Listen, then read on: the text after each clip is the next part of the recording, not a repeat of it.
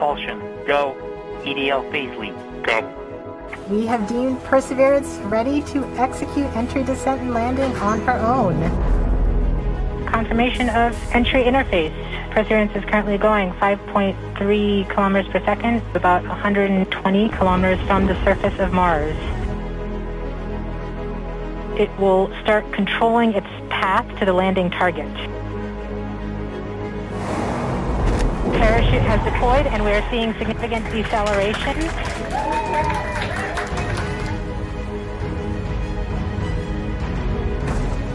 The heat shield has been separated. Perseverance now has radar lock on the ground. The back shell has separated. Skycam maneuver has started, about 20 meters off the surface.